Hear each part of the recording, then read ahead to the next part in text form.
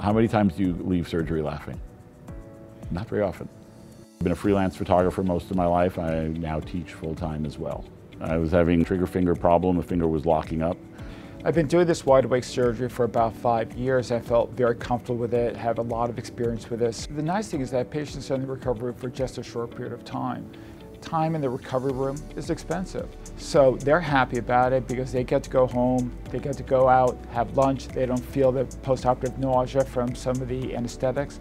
So they're really happy. One of the nice things was I asked if I could bring something to distract myself, like music or something like that, or even a tablet to watch a movie, and they said, sure. So I was actually watching an old Addams Family show, because I think they're funny and silly, and he started singing the theme song while he was closing up my hand.